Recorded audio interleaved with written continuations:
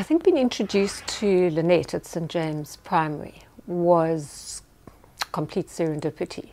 I think partly because Lynette was quite adamant about what she wanted. Lynette's very definite about what works well for her school and what she needs.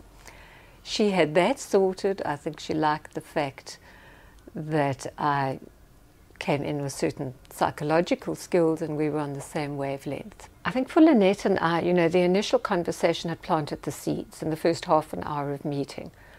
And we consolidated that quite quickly. I think within 2 months we had agreed on the kind of training we'd do for staff. Lynette wanted some kind of training and staff development that would build on staff strengths.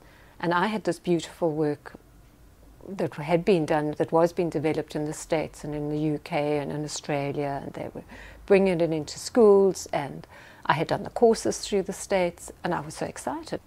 There was this wonderful opportunity to see how it would work in schools that had very limited resources, that really the resources were the enthusiasm and integrity of the staff.